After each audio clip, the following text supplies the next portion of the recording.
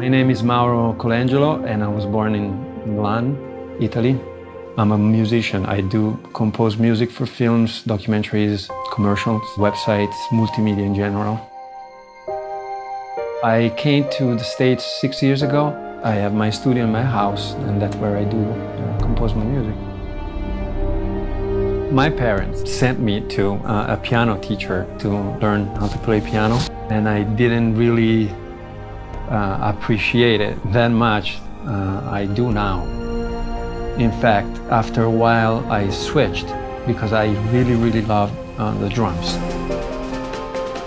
It was my choice at that point. Piano was more my parents' choice. The other instrument, it's more my studio rather than just the piano.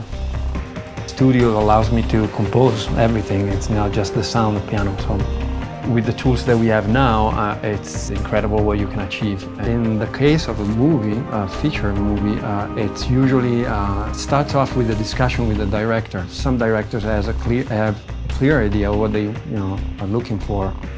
And sometimes that's the reason why they ask me to do it, try to find out how to insert the music in the movie in a way that the whole movie is going to benefit. Because I wanted the movie to be balanced and have music where it's really needed.